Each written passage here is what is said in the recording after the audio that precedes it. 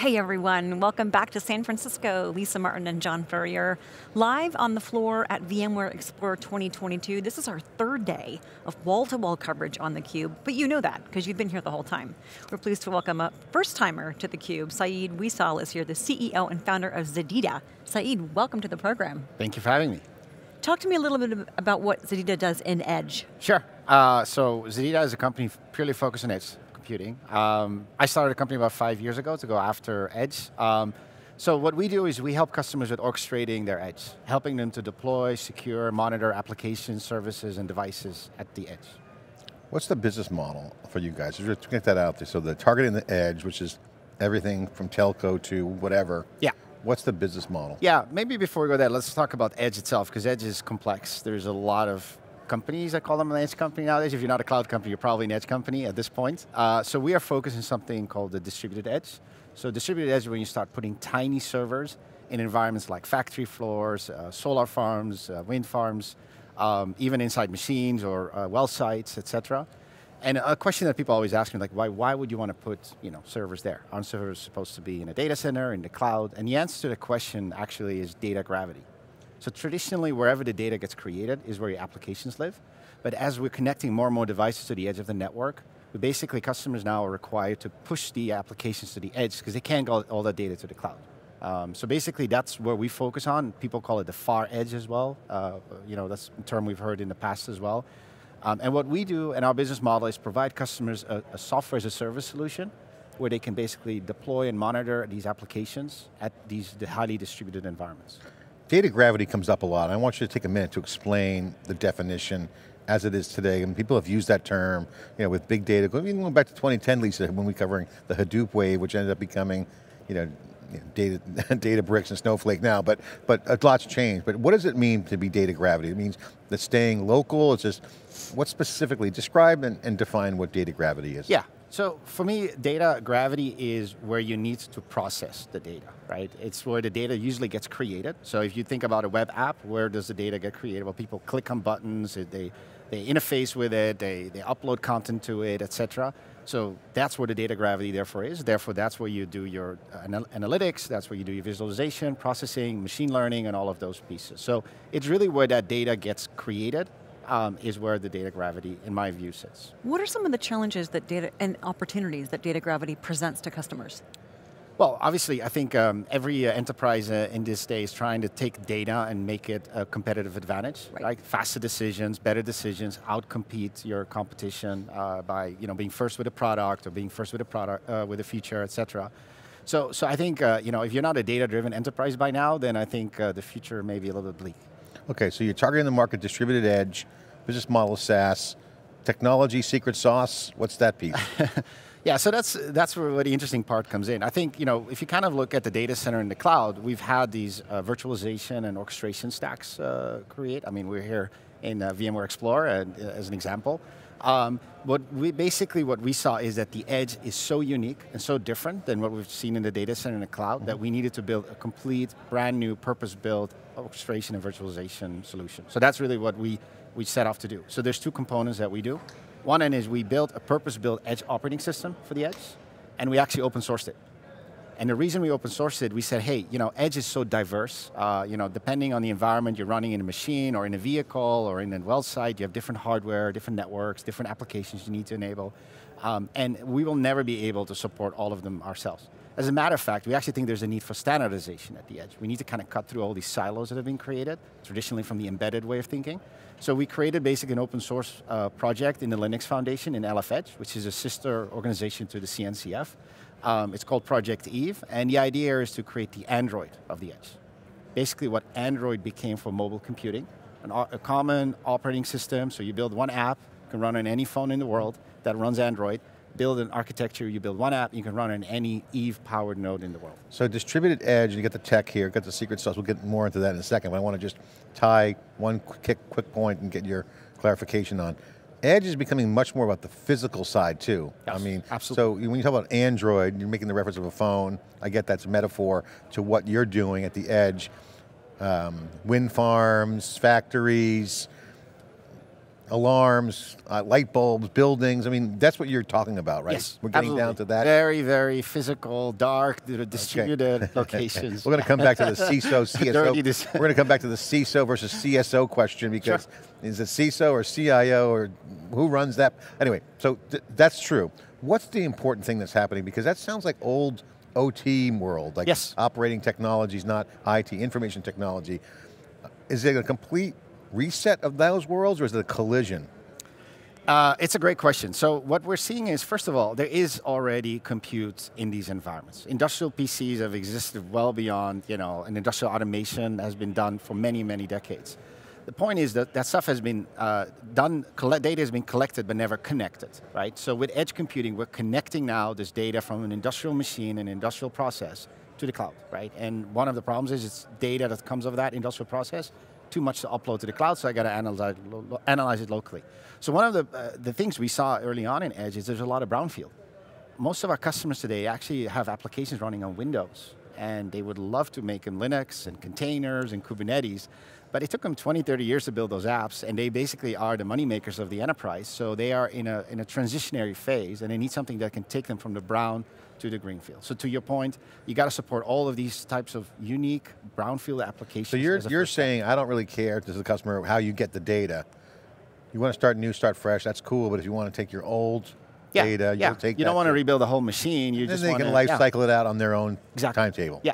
So we had to learn, first of all, how do we take and lift and shift a Windows-based industrial application and make it run at the edge on our architecture, right? And then the second step is, how do we then siphon off that data that this application is generating, and do we fuse it with cloud-native capability? So your SaaS is your open source that you're giving to the Linux Foundation as part of that Eve project.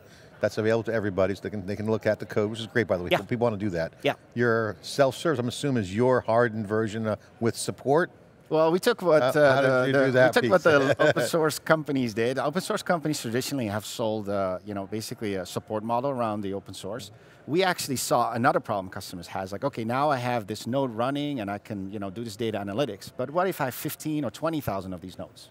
And they're all around the world in remote locations on satellite links or wireless connectivity. How do I orchestrate them? So we actually built an orchestration service for these nodes running this open source software. So that's the key secret sauce right there. That is the business model. That taking open source and aligning it. And you're taking your own code that you have, okay, got it, cool. And then the customer piece is key, so that's the final piece, I guess. Who's using it?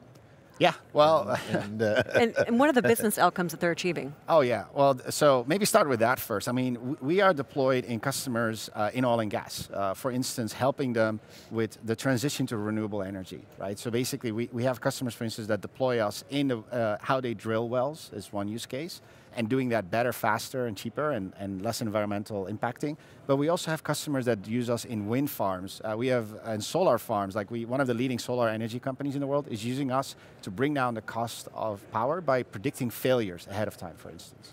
And when you're working with customers to create the optimal solution at the distributed edge, who are you working with within an organization? Yeah, it's usually a mix of OT and IT people. So the OT people, typically they're... Arm wrestling? Or are they getting along? Actually, I think they're getting along very well. Okay, good. But they also agree that they have to have swim lanes. The IT folks, obviously, their job is to make sure everything is secure, everything is according to the compliance, it's the best TCO on the infrastructure, those type of things. The OT guy, or girl, they care about the application, they care about the services, they care about supporting the business. So how can you create a model that the two can coexist? And if you do that, they get along really well. We had an event called SuperCloud, and it's at the URL supercloud.worlds. If you're watching, check it out. It's our version of what we think multi-cloud will merge into, including Edge, because Edge is just another node in the network as far as we're concerned. Hybrid is the steady state. That's distributed computing, on-premise, private cloud, public cloud. We know what that looks like. People love that, things are happening. Edge is like a whole nother new area that's blossoming and with disruption. Yeah. There's a lot of existing market incumbents that need to be disrupted. There's also new capabilities that are coming that we don't yet see. So we're seeing it with the super cloud idea that these new kinds of clouds are emerging. Like there could be an edge cloud. Yeah. Why isn't there a security cloud? Where's the financial services cloud? Where's the insurance cloud? So these become super clouds where the CapEx could be done by Amazon, whatnot. You've been following that. Is Edge cloudable? Can you make that a cloud? Is that what you guys are trying to do?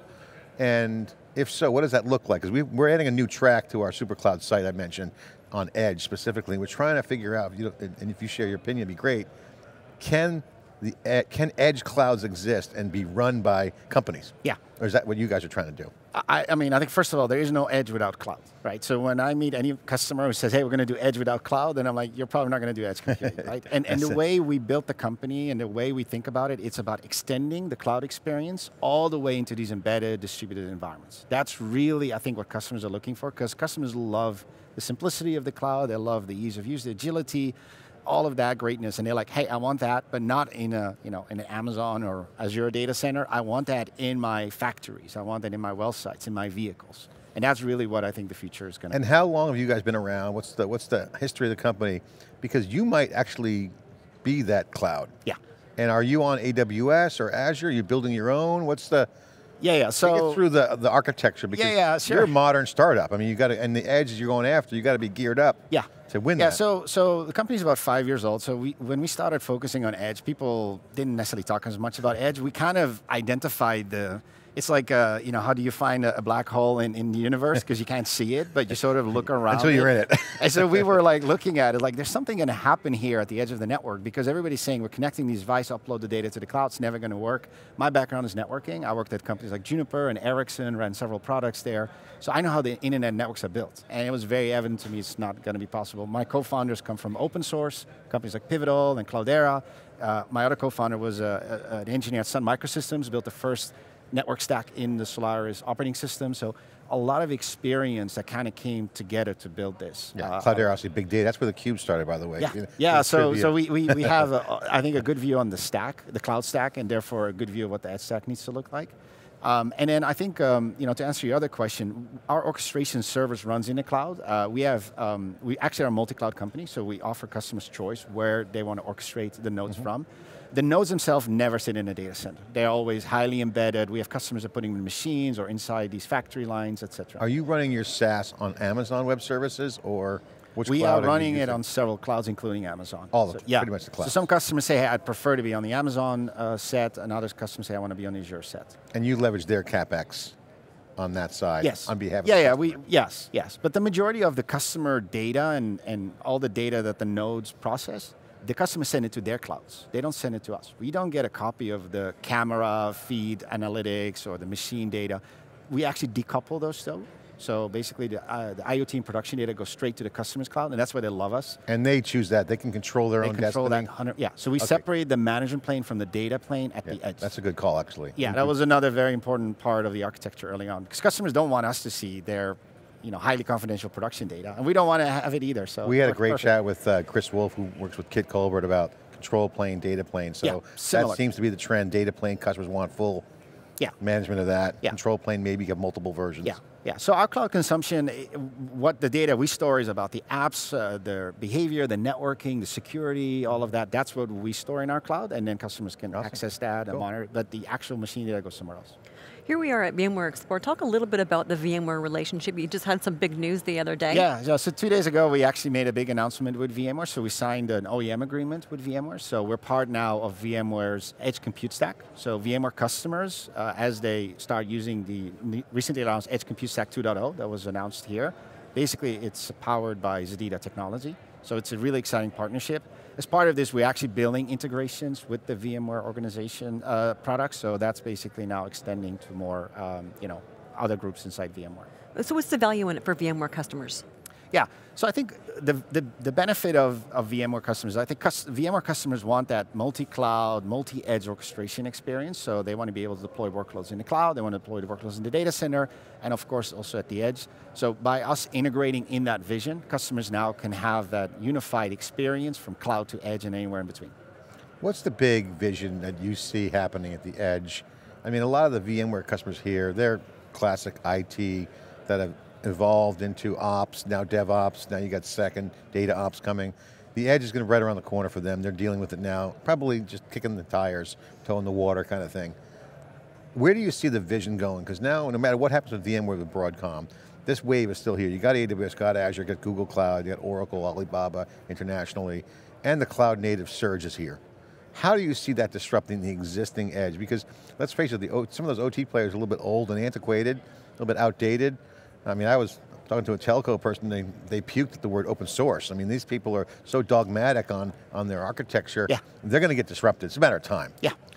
Where's the new guard come in? How do you see the configuration changing in the landscape? Because some people will cross over to the right side of the street here, some won't. Yeah. Open source will dominate, cloud native will be key. Yeah, well, I mean, I think, again, let's take an example of a vertical that's heavily disrupted now is the automotive market, right? So look at Tesla and look at all these companies. They built software-first cars, right? Software-first delivery of capabilities and everything else.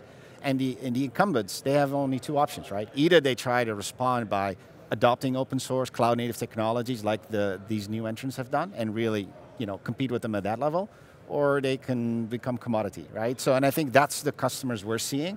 The smart customers go like, we need to compete with these guys, we need to figure out how to take this technology in, and they need partners like us, and partners like VMware for that. Do you see customers becoming cloud, super cloud players if they continue to keep leveraging the CapEx of the clouds and focus all their operational capital on top line revenue generating activities? Yeah, so I think the CapEx model of the cloud is a great benefit of the cloud, but I think that is not what's the longer term future of the cloud. I think the cloud operating model is the future, like the agility, the ability.